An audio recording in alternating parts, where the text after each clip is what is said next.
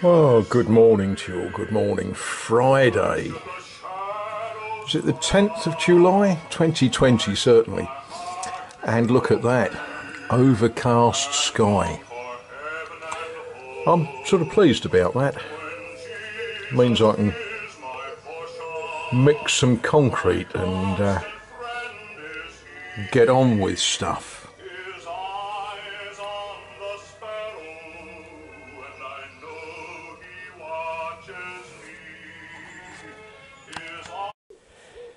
Well, I was sort of looking at the lack of progress.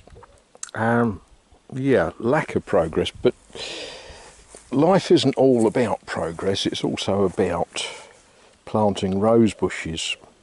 What was there was a walnut tree, which I didn't want there. It was a walnut that had been planted by the squirrels, and it needed digging up, and one of my neighbours said, "Oh, you want to do that a bit sharpish." He didn't say it like that. He, of course, said it all in French. Because walnut trees have a great long, deep taproot. And if you leave them too long, you basically can't dig them up. You can cut them down. So I dug it out. Yes, it did have a long taproot, and stuck a rose bush in there. I'm going to have a good floral display, I hope anyway. And what else have we done? We planted another rose bush there, so we've got two rose bushes growing there. Yeah, that was good. Yeah, the walnut tree.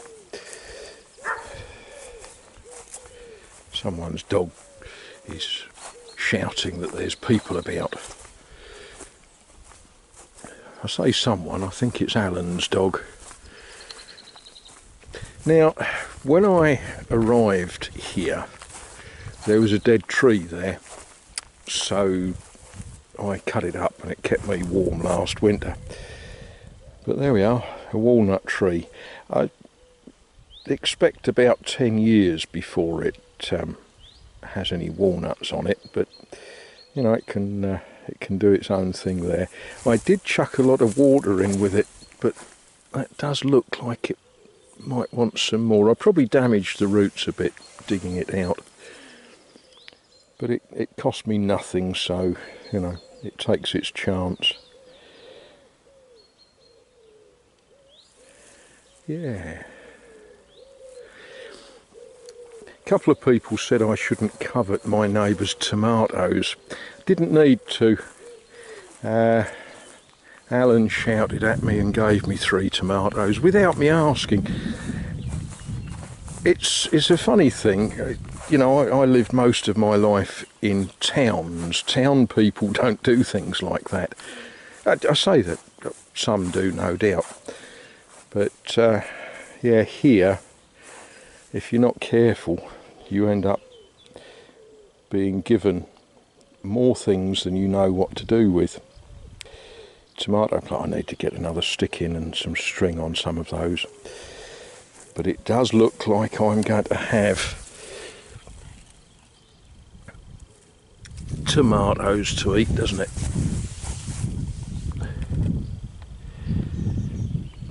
They're different varieties. A chap called Francois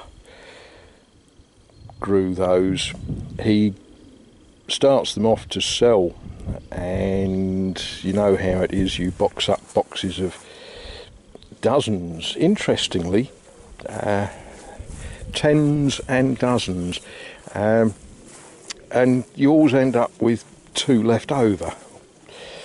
And being the sort of chap he is, he very generously gives them to friends, and I count as a deserving case, I suppose. Yeah. Yep. Lots to do. Lots to do. You might wonder why I've got onions in the flower bed. That was because someone planted a row of onions in their garden and they had some sets left over, and I didn't have anywhere particular to put them, so I just stuck them in there. Yeah, they look promising.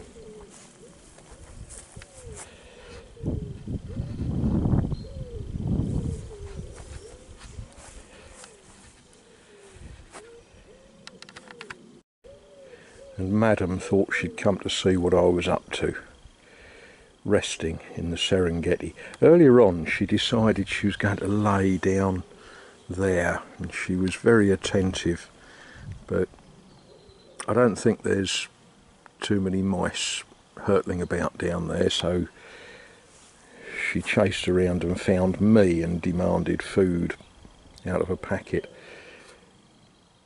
It's a hard life being a cat, isn't it? Well, when you've had a long and hard day watching for mice, you know, you deserve a little lay down, don't you? Do you? She likes being where she can see out the door. I notice she does that when we go and feed the children. She always sort of puts herself where she can see whether anyone's approaching. Clever, aren't they?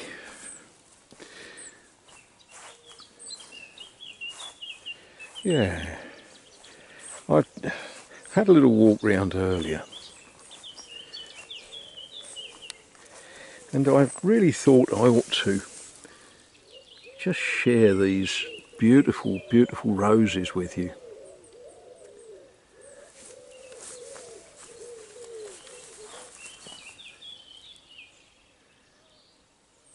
Amazing, aren't they?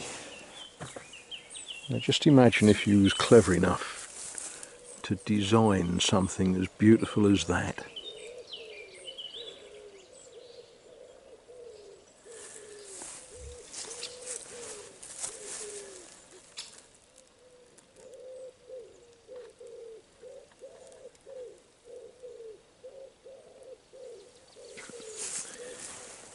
Look at the lovely colours.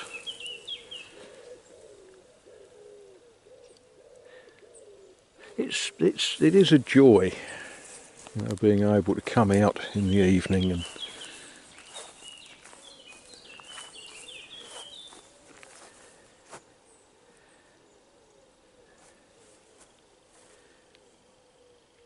just enjoy the peace. Oh, that's something I wanted to. Things I've never grown before. I've never grown pumpkins. It's exciting, isn't it? Growing things that you've never grown before. I do wonder what they're going to look like. I've got a feeling the soil here isn't really good enough, and I've got a feeling that they're going to be pathetic small little ones, but you know,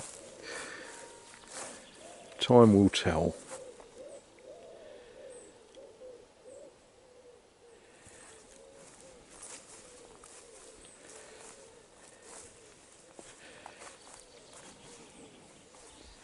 Should have brought me secateurs with me. Rose petals on the ground.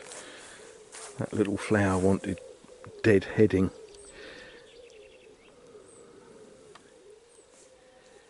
Yeah.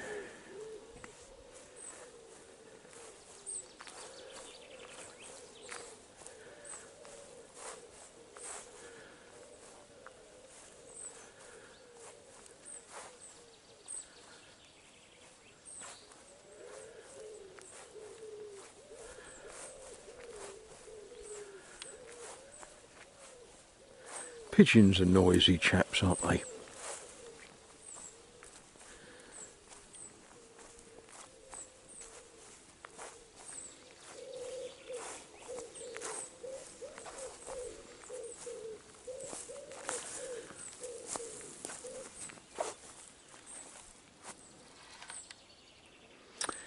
Yeah.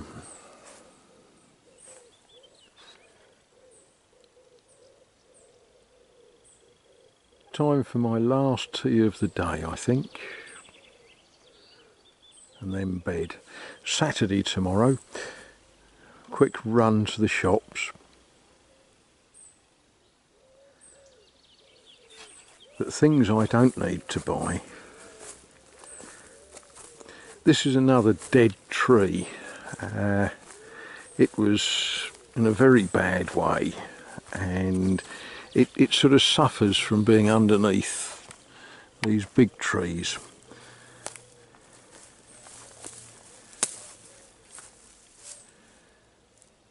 And I'm sure Alan said they're called mirabelles. I ought to ask him again.